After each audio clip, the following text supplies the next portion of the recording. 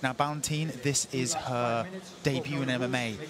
How should she be thinking about maintaining her, her energy throughout this? Is she going to want to come out straight and feel so she feels like ready, or? Yeah, she wants to, taste the game, but so striking, kickboxing, especially in short periods, it's kind of a aerobic sport. You bounce and you flow, and anaerobic sports are really different, and wrestling can, especially for 5 minutes, can be more anaerobic. So it really this is exactly what Salimova would have wanted to do, is push her against the fence and not only see if, quote, she can wrestle, but also see if she can manage energy in this. Not the same energy as bouncing and throwing jabs and kicks. So how exhausting is this when you have a fighter, same weight, just pressed up against you on the cage? It is exhausting for everybody, but it's more exhausting the less experience you have in it. And so it's a smart move for Salimova. You don't even need to take her down.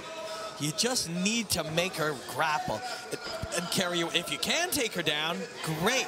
But if you don't, make her defend and make her wrestle and make her work and tax her energy systems in ways that her kickboxing and boxing experience has not taxed her. Robin, let me ask you a question there. Which one of them is expending more energy in this position here, in the clinch? So it's tough to say from looking at it, but typically the person initiating can kind of manage how much reaction they get from the other. So Salimova is doing a lot of work, but she's more familiar with it. Now she's fighting hard to get the takedown, and she gets it. And there it is, fantastic work for a bit of reward, but does Balentien have, no, it doesn't look like she's got the grip on her head anymore, but she's got under dominant position. And she moves to the top. So after all of that work, and Balentien in mount, it's Tisha on top in a mount, and she knows how to punch. Salimova literally just about stood up. She's just kind of like, I'm getting up now. Jiu-jitsu's not real, Robin. Yeah, well, it can be. But if you decide, there are certain scenarios in which you're like, I'm going to stand up now. Oh, sneak. And beautiful 1-2 there by Balentien. Salimova, she's not going to want to stand with her back against the cage like this for long. So this has been, well, excellent takedown. Yep. So that control of the chin, there's no choke there. So Balentien wants to release that head, sooner than later. There's not much there for her. Whereas Salimova, she worked damn hard for half a round to get to the top. Now she's at the top. She wants to do damage. So should she look for do damage here, do you think, or should Salimova look a bit more on position and trying to move into a more dominant controlling space? So that's a really good question. You want to keep your position and do damage. To advance your position and do damage. To maintain your position and do damage. So they both have to coexist. You don't want to lose your spot. So you want to keep your spot and or improve it, but still find a free limb to punch with. And it looks like Salimova's now got inside control, but Balentien is just trying to get that leg back in to move to half guard.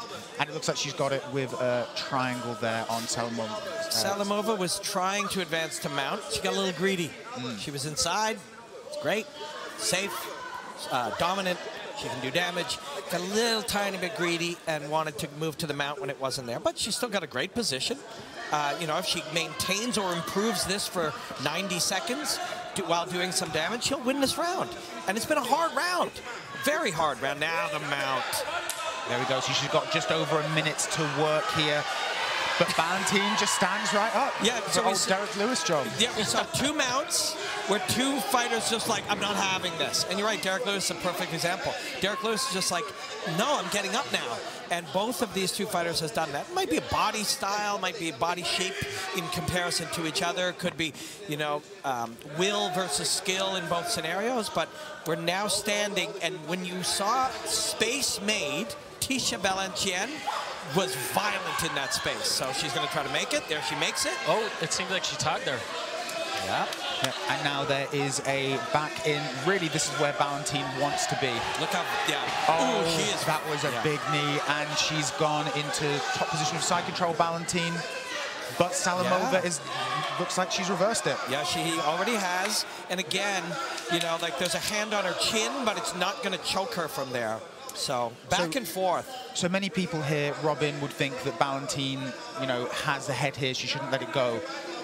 What's the balance of that? Yeah. So when you Balentien on the bottom, red tape on her gloves. When she's controlling the head, she's giving up her arm, but not really doing anything. But what I mean.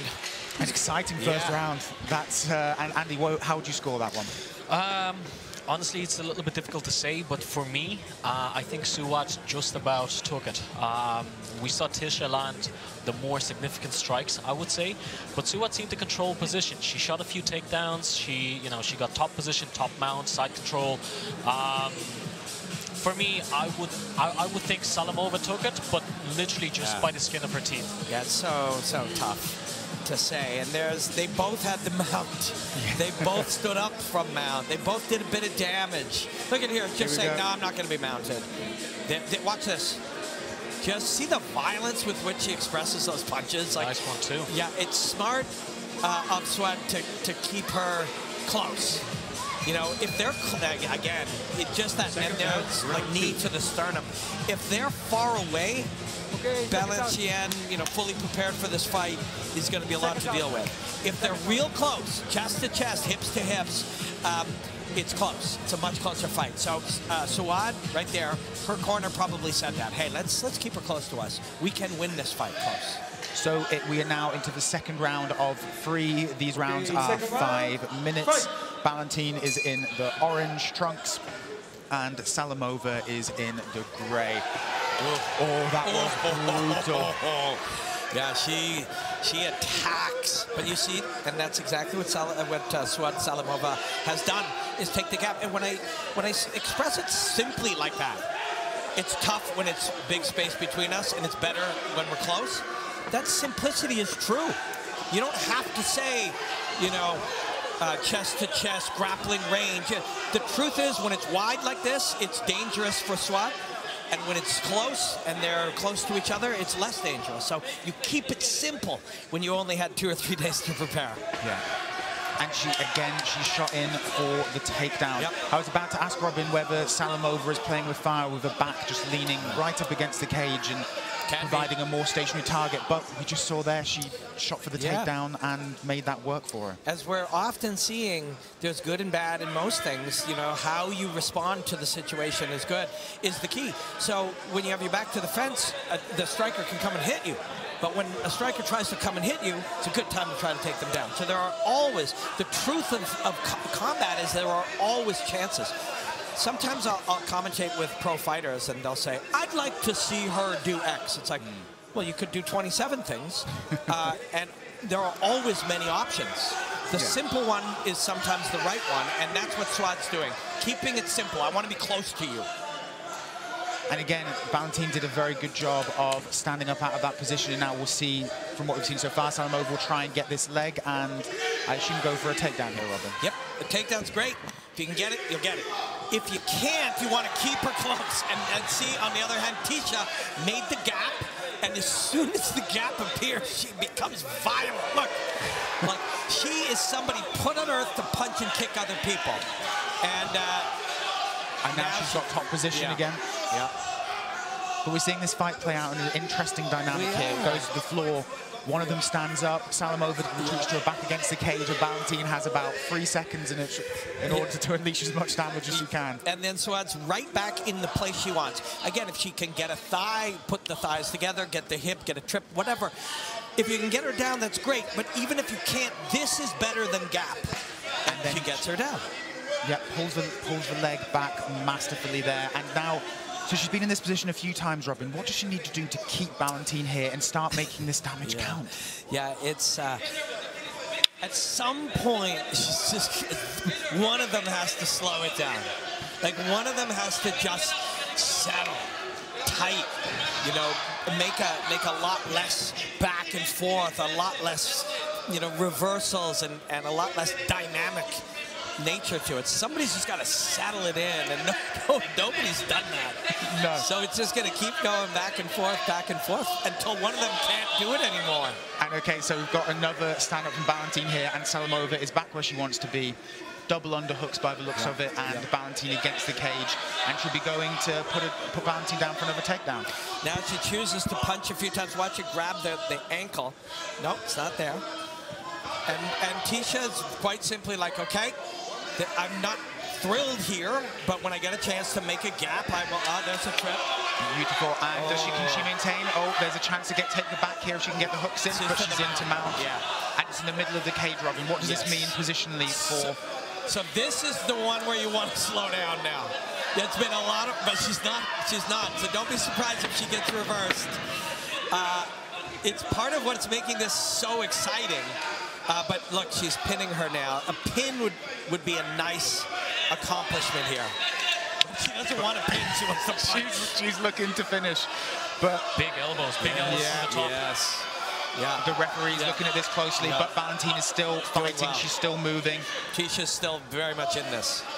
So how's Tisha, what does she need to do to get out of this? Yeah, so we can see her moving on her hips. So she's fatigued, right? See how high the hips are? You can push them down, or you can pop out the back. But, you know, now you're seeing Suad settle down, high up. The legs will get involved. Sometimes you can go through the back door but with the legs, but slowly Tisha on the bottom is slowing down and fatiguing, mouth wide open. Is she looking for an armbar? She might, yeah. And people would advise against it, but with 15 seconds left, a good time to go for it. And she is. So now can she peel the hands away? I think. No, I don't think. No, she got her hand. It's close. Oh, it's so good. Second crazy fight. Literally saved by the bell. Yeah. So. Oh, what a round! One thing I mentioned earlier is how the recovery is different. In a 3-minute fight, or a 3-minute round, or a 2-minute round, or a 5-minute round, you get 1 minute. But the 1 minute is different because it's only 1/5 of the exertion you've done. Yeah, 20% as opposed to 33%. Exactly. Or 50% in a 2-minute round, right? Yeah. So you don't recover as fully. Andy, that was nuts. Indeed. Look at Indeed. And look, what we're seeing right here, right, is Tisha teeing up with the significant strikes and Suad dominating with the clinch control and the takedown. It's clear to see who's the more experienced striker on show, and it's also clear to see who's the more experienced mixed martial artist. This isn't kickboxing, you know, this is MMA. And this fight has been pretty close. Yeah. There's the armbar at the end. Yeah, and that would have sealed it, of course, if you could get her to tap, and you're not getting her to tap. No, not in that situation. There's also the fatigue thing. One, Suad Salimova took this on 3 days' notice. That will affect her energy systems. But Tisha's less familiar wrestling, so that will affect hers. So they're both dog-tired out there, just like tired, and they both look at. Fantastic fight. Balentien just walks right out to the middle and says, "Let's get it on." Yeah, no prize if you guess what Balentien's going to do as soon as she can. I do think that Suad's been doing all the right things in this fight. Like you mentioned, taking it on a 3-day notice. Yeah, to me, it's a perfectly executed game plan. Go in, clinch, take her down. And that is the one good thing when you say yes to a tough fighter who's a specialist. It sucks that you say yes to someone who's such a good kickboxer, but it makes the job, the assignment easier. I know what I want to do, and that is take away the space and try to force you to swim in water you're not used to. And she's done a great job of that. And it's interesting this round as well, Balentien has taken a lot longer to go and actually engage in striking here. Worried, one assumes, from Salimova's wrestling, and as soon as she threw that strike, Salimova has grappled and got a close up to her body again. The simplicity of the assignment, get close. And it's a beautiful thing. Tisha's undoubtedly, her corner said, slow down. You don't need to rush in. You can pick her apart from the outside. And that's what she's trying to do. But if you become too hesitant, you're now 1 minute, 10 seconds in, and you haven't damaged her yet. And again, oh, nice reversal there. Yep. And so how important are underhooks in this situation? Yeah, so whoever has their arm, and you hear about that a lot in fighting, the underhook meaning my arm is underneath your armpit or tricep or near your ribcage. I'm the one with the underneath control. And underneath control here is really important, you know? the person underneath the other one can often destabilize the other one. Yeah, is that I was about to ask Robin, so that's a physical thing where you're able to lever their weight more effectively than they're able to lever yours. Yep, you pull and push and control, lift. You get more of a response when you're underneath. But people master the overhook as well. So it's these are things we talk about a lot in television and not often understood. But to your point, now you see that Suad's 2 arms are underneath Tisha's 2 arms. That's a really strong place to control somebody, especially when you join your hands. So Suad's 2 hands are now underneath the arms and joined at the back. So she's controlling her. Yeah, and again, we were speaking at the very beginning of the fight about how tiring something like this is being lent on. And this is Balentien's first MMA fight. These are probably levels of exhaustion one would assume she's not really experienced before. Yeah, and now she's on top ever so briefly and doing damage, but she's gonna go down if she doesn't pull her legs under her. She did. Suad's working really, really hard. So how does she move here from the single leg to the back? There we go. Just advancing. So if you imagine you got your 2 arms around somebody's leg and you reach for their back or their back hip and pull them towards you. That's what she did. And look at Tisha still getting up. Just still standing up. The gas tanks on both these women have been extraordinary. Especially, and let's not forget, as we mentioned, Salimova came in on 3 days' notice for this. And Balentien not used to. They're saying don't elbow the spine. You can elbow the soft tissue to either side, but you cannot elbow the spine. She's a little, again, see how she's reaching over? It's a harder place to work from. And does Salimova need to worry here about any sort of guillotine show? She's made the arm. She's removed Balentien's arm from around her neck there. So, I don't know, I'm not a judge, but Suad's really, gaining ground, and she's the one getting what she wants through a lot of this fight. But man, I'm impressed with Tisha. She's just got so much will and grit and willingness to push. Like, she's gonna do really well in mixed martial arts no matter how this unfolds in the last minute. Beautiful. Yeah. You see that example right there. She ended up on top, even though she didn't have the dominant control positions. That was strictly will. I want to win, so I'm gonna throw you down and punch you in the face. But it is Suad Salimova who gets the position she wants ultimately. And that was a beautiful level change. Yep, underneath. Yeah, really, really slick. She saw what Balentien was going to do, which at this stage probably needs to knock her out. Yep. She anticipated it, took the takedown, and 30 seconds left in the fight. Even though we can't say they'll stay in this position following what we've seen so far. You know, there hasn't been a lot of staying throughout. It's been a really fun fight. No matter who wins or loses, I think they'll both go back and discuss this as a really fun fight. A ton has been demanded of both of them here as Suad tries to move to mount and do some damage to leave no doubt as you go to the scorecards that she won this fight on 3 days' notice. Been a hell of a fight for both of them. Yeah, amazing. The energy level shown that this was truly a mixed martial arts bout. We had everything from striking, clinch work on the fence, BJJ on the floor, defensive wrestling. Fantastic. Andy, where would you, if you're in the judge's seat, where would you put this now? Well, as I said already, it's a really close fight, but for me, I think Suad takes it. I think this might be her first professional win of her career. Ooh, I mean, I was just about to say I hope so for her, but you know, the tragedy in these fights is if you hope so for her, like, you know, it sucks that someone has to lose. For 15 minutes, these 2 athletes worked really hard and did everything that was asked of them. So if you are hoping that Suad wins this on 3 days' notice, ultimately Tisha has to lose her MMA debut when she showed so much heart. But this is the game, and this is the beauty of it. Yeah, precisely, and it is a truly excellent fight. So we're going to hand over for the official announcement now to see who is victorious. Well, first of all, ladies and gentlemen, a big applause for these 2 fighters, Suad Salimova and Tisha Balentien. Well, after 3 rounds of 5 minutes, we've counted the points, and we have a winner. And the winner is a young lady in the blue corner, Suad Salimova. There you go, just like I called it. Yep, exactly.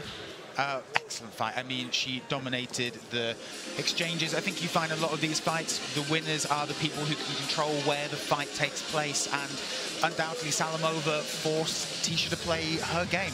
Yeah, indeed. So I believe now we'll hand over to Robin for an interview with her now. Oh, sorry, 1 second. We're just making sure we've got the right microphone, and we should be ready. I am here with your winner, Suad Salimova. That is your first win in mixed martial arts against an incredibly, incredibly tough fighter. Tell me about how you feel right now. I feel great. I want to thank my coach, Roderick van den Broek. We took this fight short notice 3 days before, but my coach gives me hard work every day, twice in a day. He always was believing me. Thank you, coach. I dedicate this winning to you, coach. Thank you. Thank you. Thank you to my family. Thank you everyone who watching me online. I love you guys. Thank you everyone. Thank you my family, my friends. Thank you my team. Thank you my coach, first of all. Thank you my manager. Thank you everyone. Hard work pays off. I was going to ask you another question, but instead I just want to say congratulations. That was an incredibly, incredibly tough fight. And you're right, your coach deserves a lot of credit because you came in here with a really smart game plan. Soak it all in. This is your first win. Congratulations. Yeah, it's my first winning. How my coach says, important to believe in yourself. When you believe, nothing is impossible. Thank you very much. Thank you my family, everyone who watching me. Enjoy this moment. Your winner tonight, Suad Salimova. Congratulations. Thank you An very absolutely much. excellent fight there.